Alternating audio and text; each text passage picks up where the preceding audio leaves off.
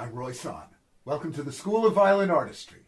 In this video, we're going to study the Concerto in A minor by Vivaldi.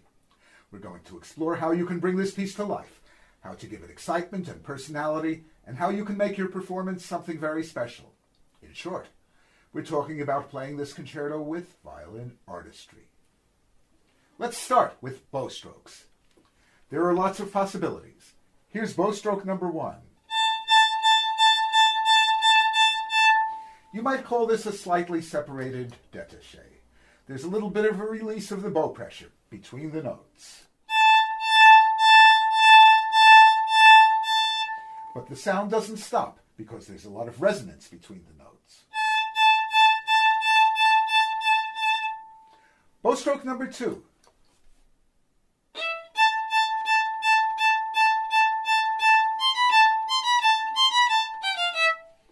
This is a martelé bow stroke, where we grab the string for every note.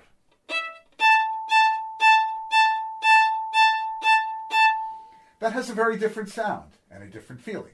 Pa, pa, pa, pa, pa. It's kind of elegant.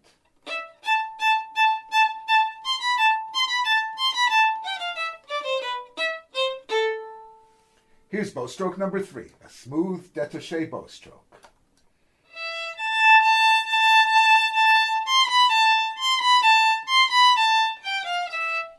That's kind of bland and unattractive. However, if we add vibrato to it, it becomes very expressive and soloistic.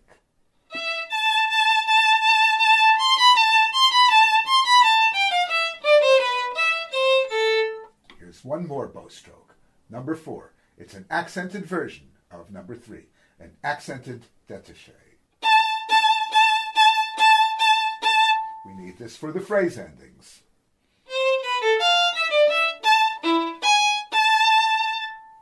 By the way, for the moment, we're just concerned with the 8th notes. In a couple of minutes, we'll talk about the 16th notes. So, now we have 4 different bow strokes. Which one do you like the best? And which one do you use in your playing? Of course, there's no right answer. Vivaldi didn't tell us what kind of bowing to use. In fact, he didn't give us much information at all, other than the basic notes. Take a look at this page from the original score. No dots, no dashes, no accents, no dynamics. Just like all composers from that time, Vivaldi expected every violinist to shape the music in his or her own way. Now, let's combine these bow strokes with different dynamic levels. Here's a little routine that I use. I'm going to establish each different stroke on an open string and then continue up the scale. Let's start with bow stroke number 1, the slightly separated détaché. I'm going to play it at 2 different levels, first piano and then forte.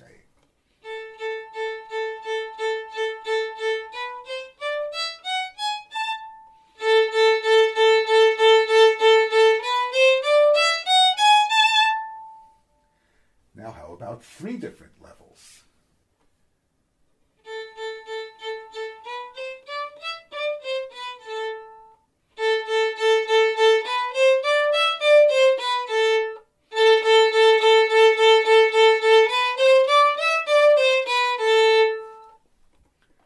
We need to find the right combination of ingredients for each different sound.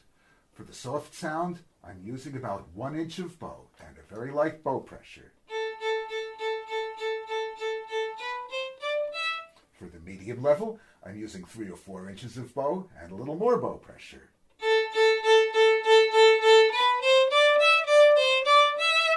And for the forte, I'm using about 10 inches of bow and even more bow pressure.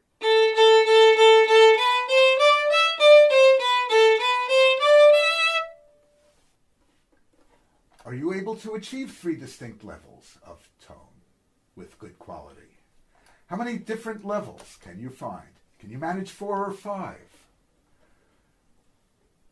When we go through this same process with bow strokes number 2, 3, and 4, we start making some very valuable discoveries. For example, bow stroke number 2 works very well when it's soft.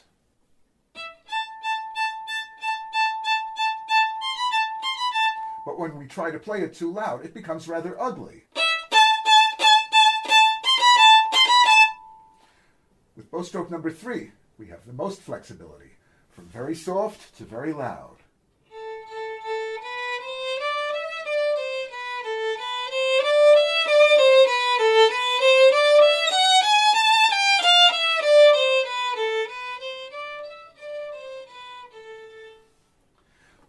start practicing this way, you take ownership of these bow strokes and of the different dynamic levels, and you add them all to your toolkit, right at the top of the box, ready to pull out and use at any moment.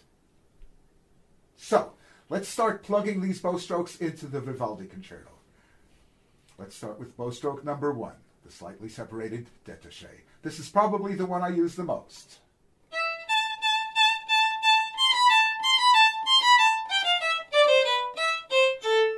This gives the whole movement its basic feeling, kind of happy and bouncy. So it goes along that way for a while.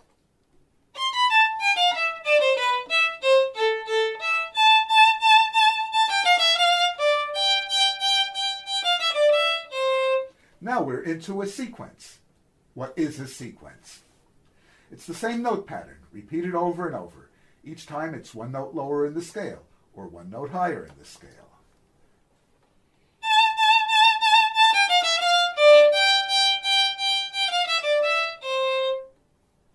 In this case, the music is going down the scale, so we make a diminuendo. Each group is a little softer than the next. The first one is forte. Now a little softer, and softer, and softer. Can you get 4 different levels? That's worth practicing. Now we've reached the bottom of the hill, and we start climbing, softly, and louder, and louder. Again, starting softly, and a little louder, and still louder.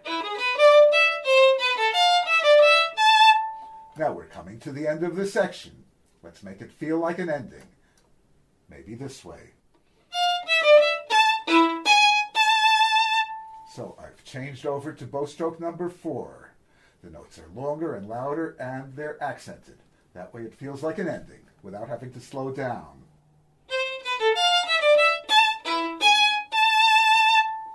But if I should happen to slow down a little, then I need to come right back to the original tempo in the next section.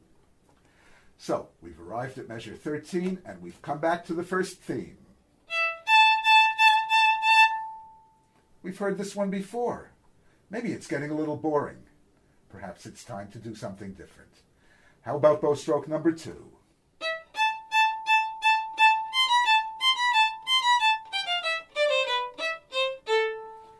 Here comes something new.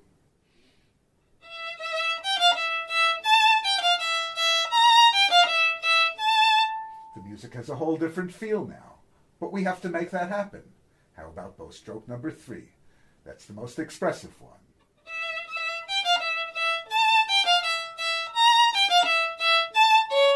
And again we end the phrase with a few notes of bow stroke number 4. Back to number 3.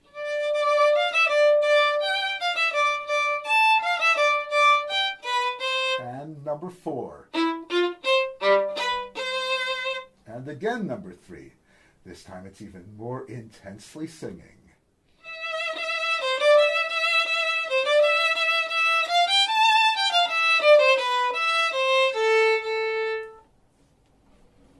In the next video segment, we'll talk about phrasing. But before you go on, please get your violin out and start trying out what we've covered so far. And please leave a comment or a question. Then we'll continue on in the next video.